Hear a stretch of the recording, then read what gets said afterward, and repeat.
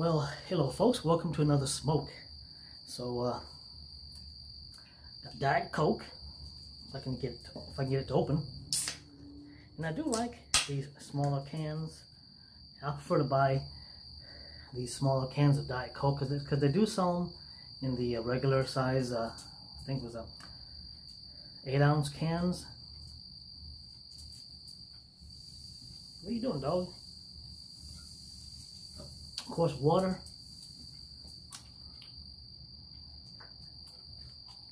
You gotta keep hydrated.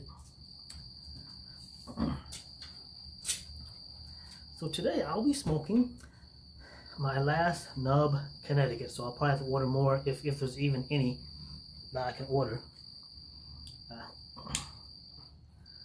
I'm going to toast it up.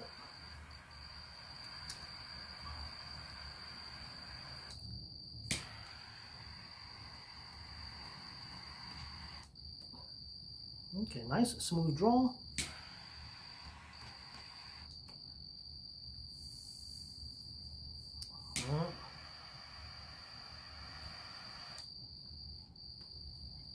Yeah, and that's why you need a torch lighter too. Now, I know some guys prefer to use matches, or they'll use the cedar sticks to light their sticks, light their cigars. So basically, I guess got a few things to go over, and I guess I know I've been on the BitChute now for about I guess the first year the BitChute came out. So I'm on there for what, I think 3-4 years now. Before then, it was I'm still on. What's that? What's the other one? But anyways. This one's just a quick, for the normies, and by normies, I mean people who are on YouTube looking up cooking recipes, DIY, funny cat videos, Russian fails. Those are what I call normies. And BitChute is not for you. If you come on the BitChute, things you're going to run into would be like take the flat earth on YouTube, multiply that by 100, and that's what you're going to get over on a BitChute. You're going to get the government conspiracy. It's all over the place. You know, you'll get the alt-right is on there. You'll get the Nazis were right on there. You get there's tons. Everyone. Well, not everyone. You'll get lots of guys on there with the Jew this, the Jew did this, Jew did that, and of course there's the reverse. You know, the white man did this, the white man did that.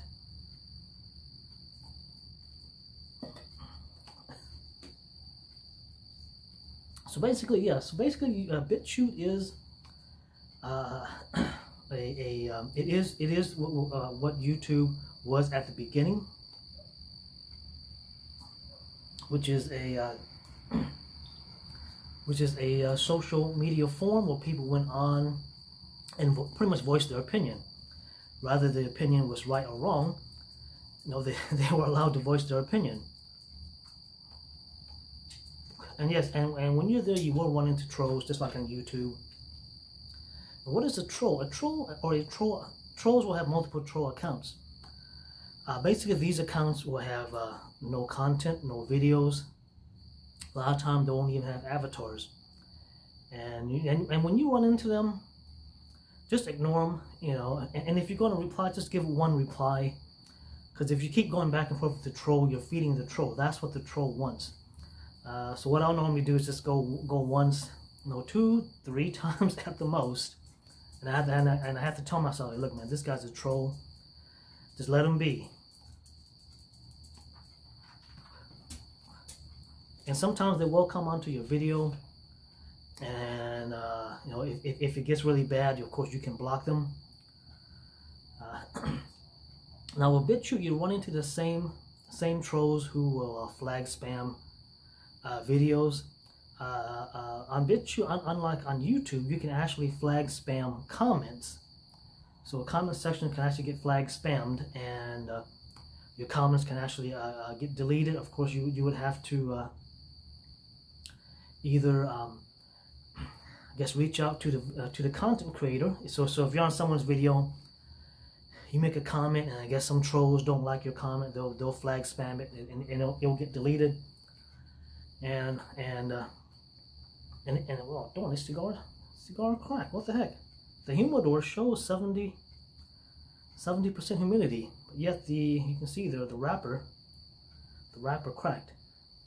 Huh. And of course, once a year you are supposed to recalibrate your hydro. I think it's called hydrometers. And I've yet this year. I normally do it during the summertime, so it might be time to recalibrate hydrometer. But that's about it, BitChute. Just be warned, if you come over, all the stuff that's on YouTube, it's going to be multiplied by 100 on BitChute.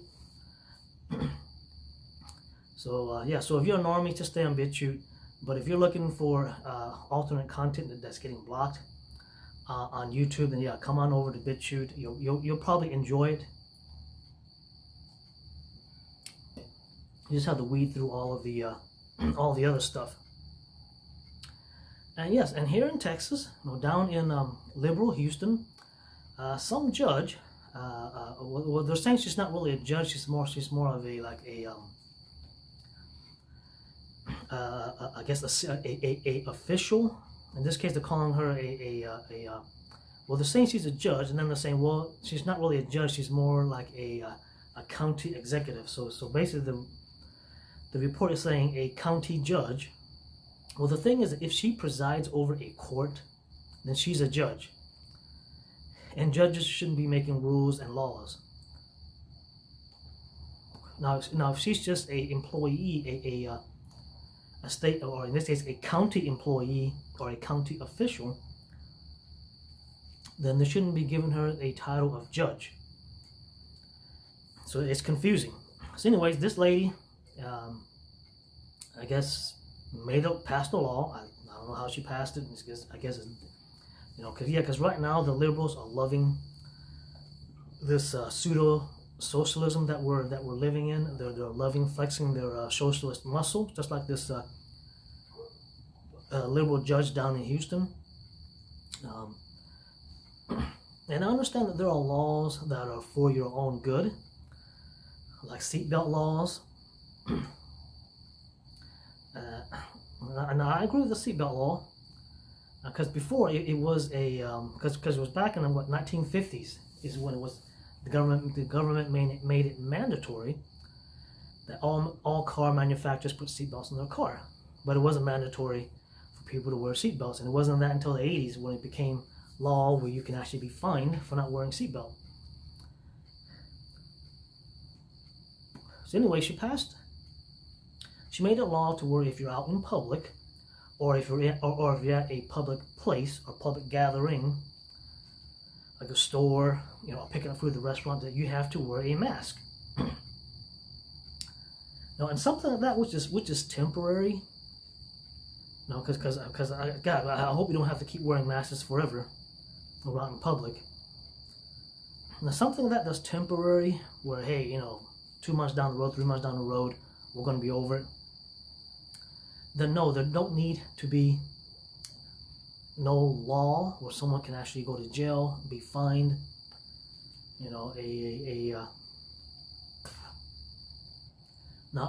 of course, if it's up to the business, so let's say you go to a restaurant and the owner decide, hey, look, if you're going to come here to pick up some food, then you need to wear a mask.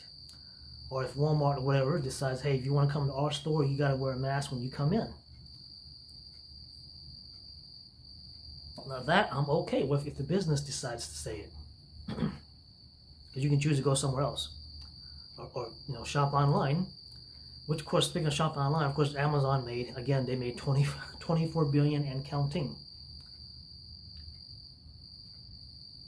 So Houston's always been known as I call it the anus of Texas. And growing up here in Texas, Houston have always had the rep of being a bad city. You know, I think it was in my younger years. I had some buddies who went to some rock concert. I don't remember who they went to go watch, but yeah, they came back like, man, we got mugged outside of the concert arena. I'm like, really? You got mugged? It's like, damn, man. They're like, yeah, man, sucks. Yes, and if I go to Houston, there's only two places that I go. One is to Chinatown, or the Asian district, shopping district, which is like in the northwest part of Houston is where it's at. I go there, or we drive through Houston and go down to Padre Island. That's it. Yeah, I mean, we made the mistake at one time. I was like, hey, let's go check out downtown Houston. There ain't nothing down in downtown Houston but homeless.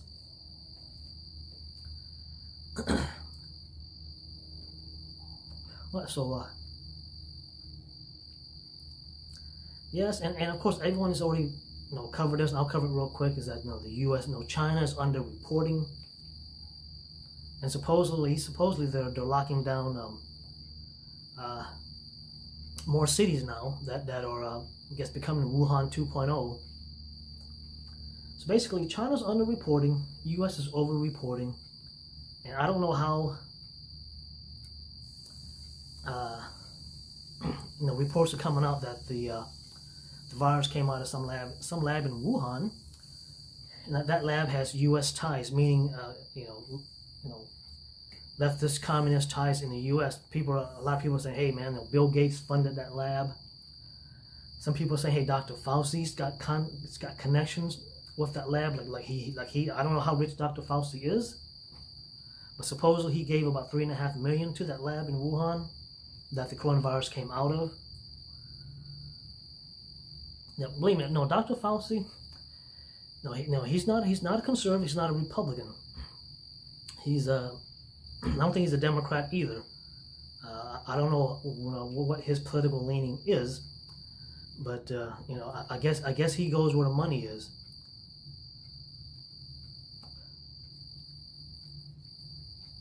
So they're saying he's got ties to that lab. They're saying Bill Gates owns that lab, or he has huge funding in that lab.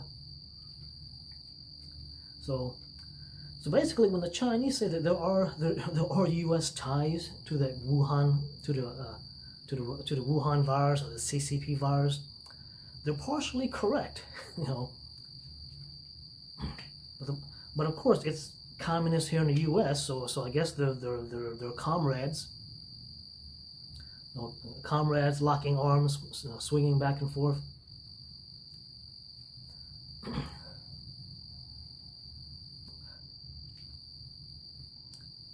And yeah, and as I stated in the other video, yeah, we should go ahead and reopen the economy. We're past the flat curve, or we're past the peak basically. We're now on the downslide. So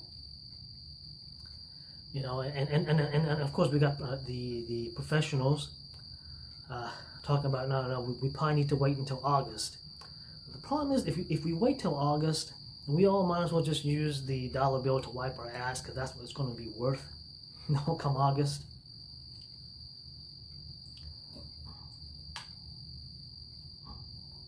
Toilet paper is going to be worth more. Yes, and of course we got people in the third world shitholes who are celebrating the the misery that we're encountering here in the U.S. I guess there's that saying, misery loves company. So, but of course we'll have the last laugh, because the thing is that the U.S. We feed and give money to the world basically. And if we're starving, we're not giving you any food. And if we're broke, you ain't getting no money. So laugh while you can. Oh yes, and talking about Houston, and here in Dallas too, they're closing down what do you call it? I guess the emergency hospitals that was put together for the coronavirus. So basically, the extra coronavirus hospitals, they're not being used. At least here in Dallas and Houston, the hospitals are not being overwhelmed. So they're closing. So when people are saying, "Hey, I'm going to hospitals and I'm not seeing it being overwhelmed," they're correct. Yeah. So here in Dallas and in Houston, they're closing down the extra hospitals that they've opened because they're not being used, and they're taking up money, taking up space and money. And the same thing for New York. New York said that they need 60,000 hospital bed. So we gave them a hospital ship, and gave them that. So basically, they were given 60,000 extra hospital bed. They're only using 16,000 of that 60,000. So I guess in a way it is probably better to overestimate than underestimate. So basically there's about what 40,000 beds that's just sitting idle, costing money.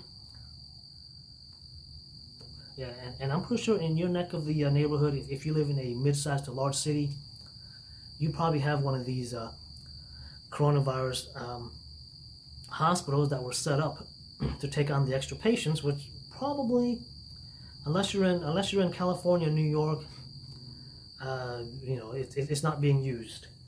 I only think they're being used in California. Yeah, I wrote down all this stuff so I don't remember what to go over. Yes, and definitely check out, if you have the book, read it. I suggest reading the book. But yes, Animal Farm definitely is a good representation of what's happening right now. Of course, you have the humans. The humans are the humans in Animal Farm represents the I guess the ones who are in power, the elites. Humans are the elites. The dog represents the watchdog. He's the one that's kind of watching over things and making sure the farm stays. I wouldn't say he's the police. Then you got the pigs, who are the socialists, of course, and the pigs turn, and of course at the end the pigs turn into the socialist elites. Then of course you have the sheeps, who are of course the sheeples, because everything the pig says, I forgot his name. Damn, I forgot the main pig's name. This is actually a mild cigar, in case I haven't mentioned it. So, this is a Connecticut wrapper, which is a mild wrapper. I don't know which filler or binding they put in this, but it's not a very strong cigar at all. Now this cigar, I can definitely smoke it down to the nub and keep the ash intact.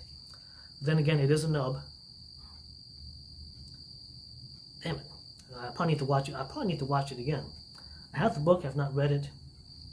It's e-book.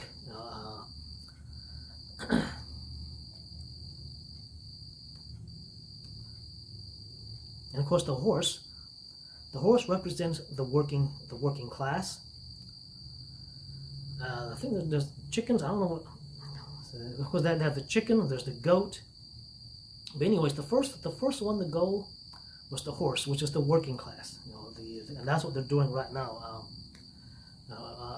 During communist takeover, whether it be Stalin, Mao, Kim Jong-un, North Korean, what's his name in Vietnam? Mao Zedong in Vietnam. No, Mao Zedong's China. Ho Chi Minh in Vietnam. The first thing they did was got rid of production. They stopped farms. They stopped the farmers from farming. And yes, the first thing they want to do, of course, if the masses are starving, so basically, if the masses are starving, you don't have time to think about revolting. When all you're thinking about is food, you ain't got time to think of, man, this government sucks, I'm going to revolt.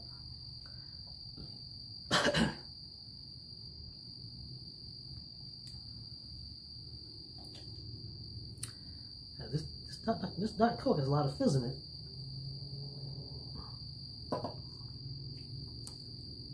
And yes, I have cut a lot of sugar out of my diet. And of course, Diet Coke has the fake sugar. So yeah, I know some of you are saying, hey man, Diet Coke ain't exactly healthy either. But it's still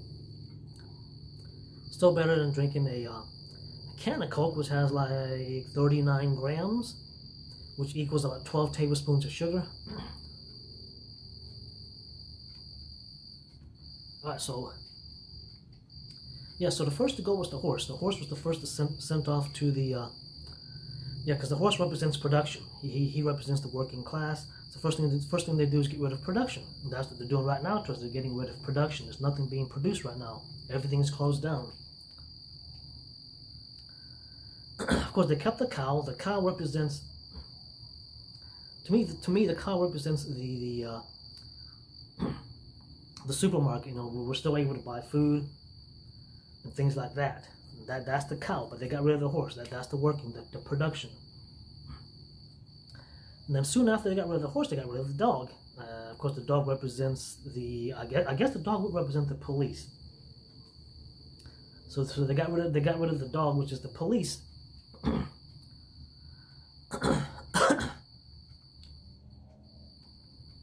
They kept the sheep, and the sheep, like I said, the sheep regurgitate everything the pigs say. So originally it was 2 legs bad, 4 legs good. Then at the end, when the pigs became the socialist elites, it was 4 legs good, 2 legs better.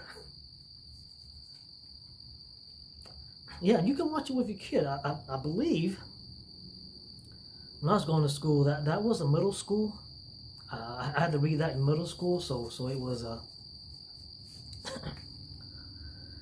and of course, being as a kid, I read it. I didn't get the yeah. And now I don't know if they even have Animal Farm as a required reading in school now. But back then it was a middle school required reading, at least the middle school I went to. And of course, back then as a kid, I didn't make the connection between you know the George Orwell's, you know, that being a socialist satire. That's basically what Animal Farm is. It's a socialism satire. Let me undo the ban.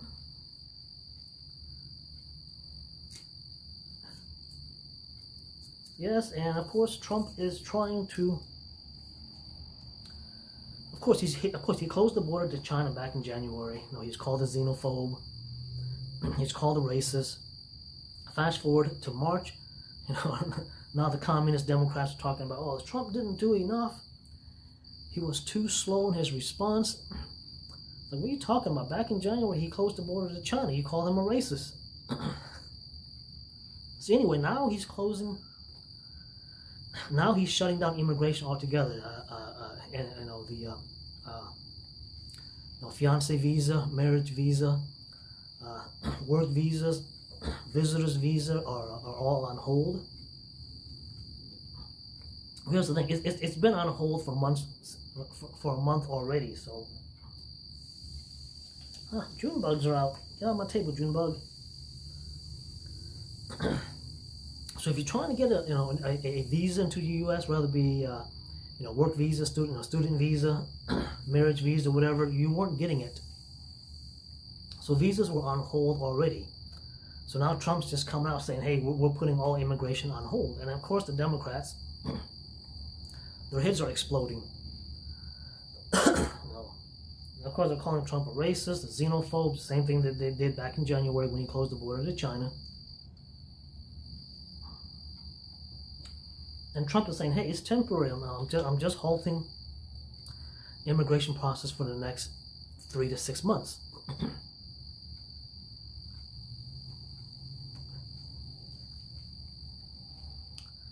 Yes, and of course, and I didn't realize this, that I always thought it wasn't the case, but supposedly, from Jimmy Carter all the way to Obama, supposedly they won. And of course, it's based on electoral college, but supposedly they won on the minority vote. And of course, that should be common knowledge. You know, and of course now we have the Latino. When the censorship finally finishes, you know, it's probably going to show the Latinos are probably somewhere around 17+%. They're saying black population should go up to around 14%. The Asian population should go up to around 6 to 7%. And from what I read, they're saying that the population of whites is remaining around 67%. So it hasn't really gone up or gone down that much. Oh, this is drying out my throat, man. But maybe it's because I'm talking. So basically, I'm all for, you know, Trump at least temporarily halting immigration. You know, and of course the Democrats are afraid that he's going to, you know, halt immigration altogether, unless Trump repeals the Hart-Solar Act of 1965. Because prior to 1965, immigration was only for Europeans, white folks from Europe. And they would let in some Chinese workers from China and from Japan. But other than that, it was mainly for white folks from Europe. And it wasn't until 1965 with the Hart-Solar Act that allowed, and up to that point, it allowed only 250,000 Europeans to come over per year. Then the Hart-Solar Act came out, and it pretty much was anyone from around the world, and it was 1 million people a year. And of course, I can see back then it wasn't that much. You know, 1 million. You know, back in 1965, the U.S. population was way less than what it is now. But our population has ballooned. In case you don't know, we are the 3rd most populous country in the world, behind China and India. So people saying, "Oh man, a million ain't nothing." But if you look at it, man, our population is the 3rd most populous in the world. And our land, and of course our land mass is about the size of China. China's a little bit bigger than the U.S., but our land mass is about, you know, same size as China, a little bit smaller.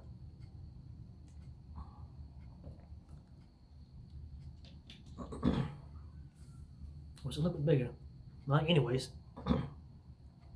So yes, so we should bump the number down back to 250,000, and it should be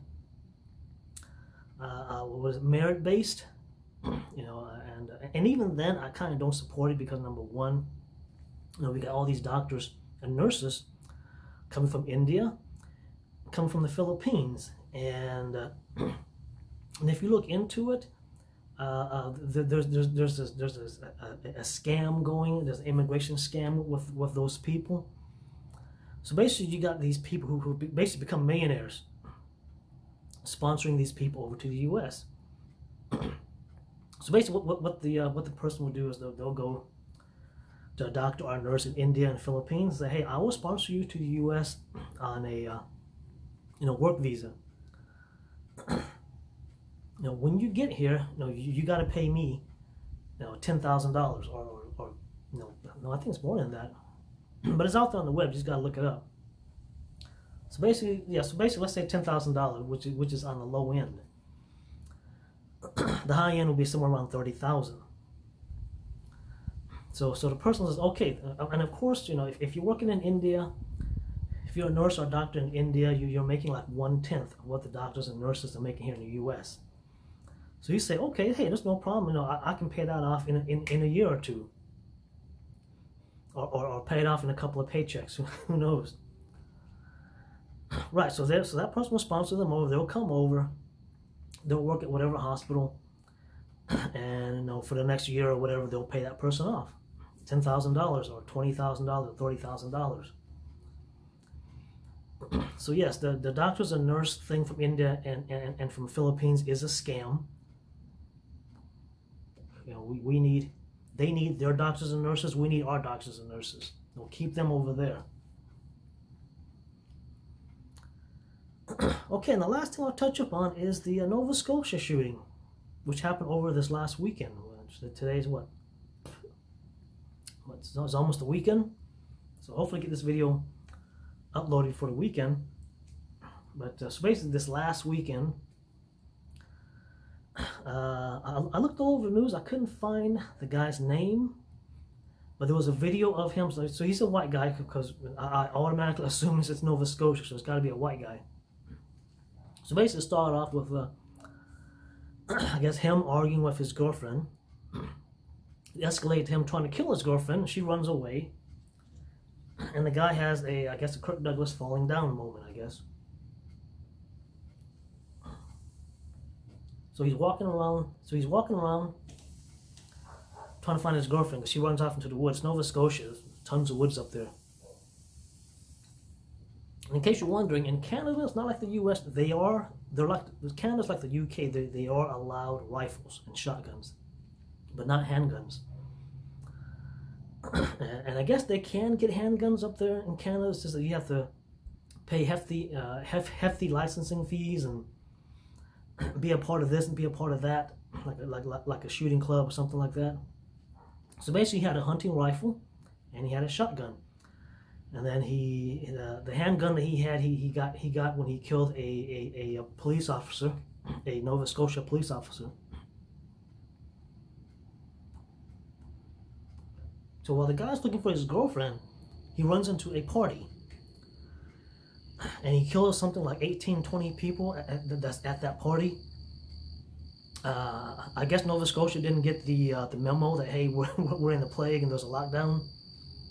But I guess in Nova Scotia, they're not following it. Yes, and that's in Canada, by the way. I have to reiterate. Damn it.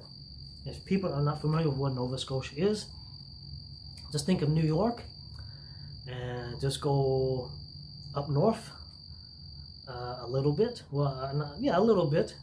And then about 2 hours out into the Atlantic. Yeah, so Nova Scotia is about 2 hours past Eastern time.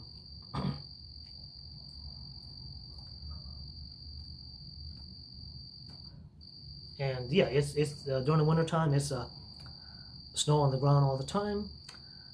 They have a short winter, but anyways, yeah. So the guy runs into this party, and he pretty much kills everybody there. And then he goes down and he kills a couple. The neighbor tried to help him. He kills the neighbor. So in total, they're saying the guy, killed something like 24 people. So this wasn't like again, this isn't your atypical shooting where a guy goes into a school, goes to a mall, or goes to a big department store. And yes, and in Canada, supposedly in Canada, most folks have at least hunting rifles or shotguns in the house, from what I understand. But the thing about, you have 18, 20 people at a party and nobody there has a shotgun or something to shoot back. Yeah, so the guy basically just went around that house and just shot up everybody. Yeah, and no, he didn't. They mentioned he has a rifle. They didn't say it was a assault rifle. Yeah, I don't think you can get an AR-15 style rifle in Canada, anyways. And if he got one, he would have gotten it from the police cruiser, from the police officer that he shot. But they mentioned he only got her handgun. It was a female police officer. So of course, since this is in Canada, it's mostly quiet here in the mainstream news in the U.S. I've only stumbled onto it when I guess watching some I guess news online on YouTube, and then I guess a Canadian news channel recommend. I guess in the recommendation list, one of them was the Canadian news channel, and they had the headlines. What, mass shooting, Nova Scotia? Let me check it out. So yeah, I mean, you didn't hear a peep about it here in the States, because number one, it doesn't match. It doesn't match the narrative. It doesn't match the liberals' narrative. So you won't see CNN, MSNBC, CBS, Washington Post, all of them, New York Times, any of them talking about it, because it doesn't match the narrative. And by the narrative, what I'm talking about is some guy, you know, with an AR-15, you know, going into a school. Of course, schools are closed. Or going to a mall. Of course, malls are closed. Going to a large department store like Walmart, whatever. That's, you know, Walmart's a pretty, you know, Walmart's a pretty empty. When you go, there's not a whole lot of people. So it doesn't match their narrative of a white male with AR-15 going into a public place and shooting up people. This guy. Well, anyways, he was eventually shot dead by the Nova Scotia police.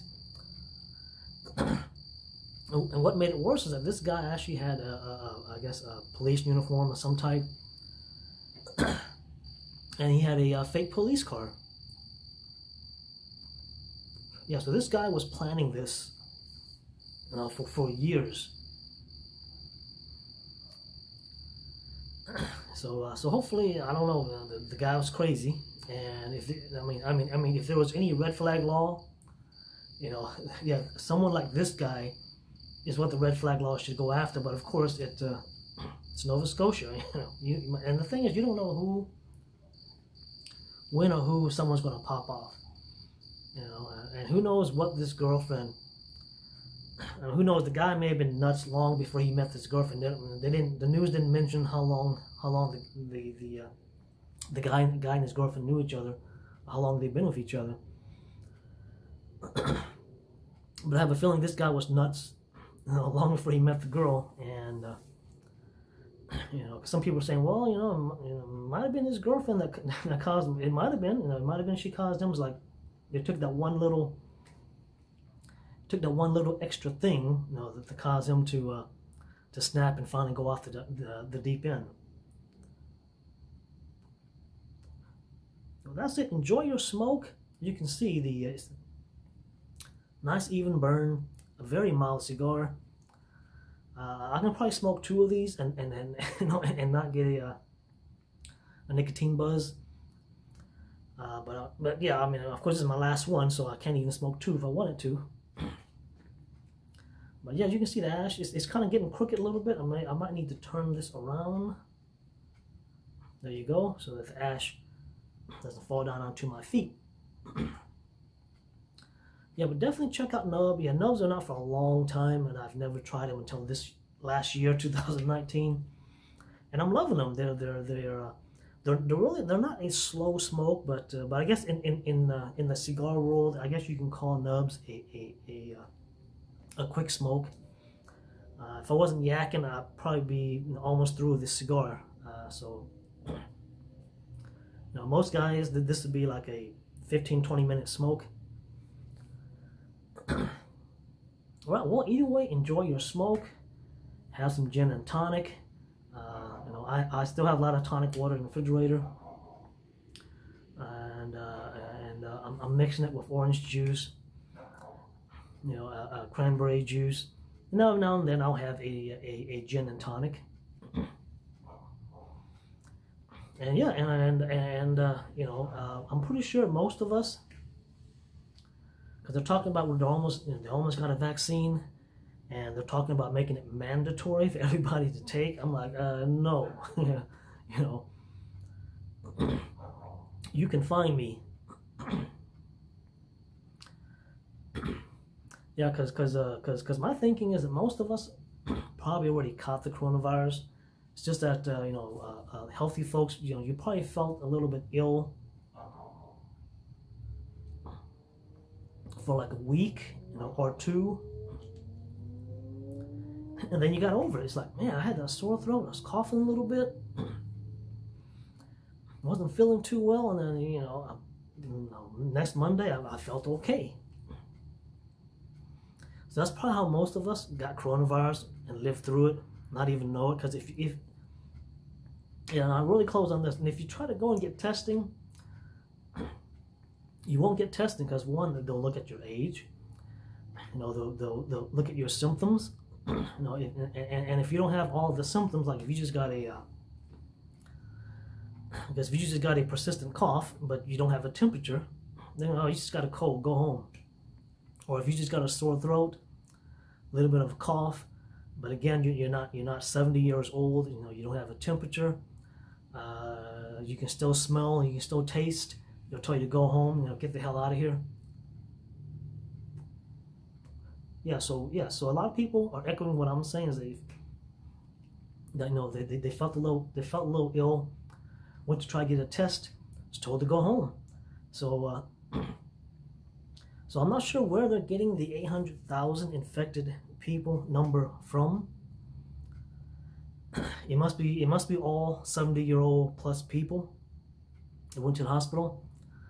And yeah, in the U.S., you know, the problem is, I guess, I don't know if the U.S. is trying to show the world by over-reporting the numbers of infected, over-reporting the numbers of dead. And of course, only doctors can declare someone dead. You know, I had a buddy who was an EMT in his earlier days, and they went to a construction site mishap where someone got ran over by a steamroller. Yeah, I know that's a sucky way to die. Hopefully that guy got rolled over head first. Well, so anyways, yeah, he said, yeah, he said we got on site and we asked the people, what do you want us to do? I mean, the guy was like an inch thick. And of course, they, being an EMT, they couldn't declare the guy dead. They actually had to, you know, scrape him up, take him to a hospital, and then at the hospital have a doctor declare the guy dead. So the doctor or a coroner are the ones, and I think it's actually the coroner that actually, after a doctor declares someone dead, the coroner is actually the one that goes, okay, this person died of this, or this person died of that.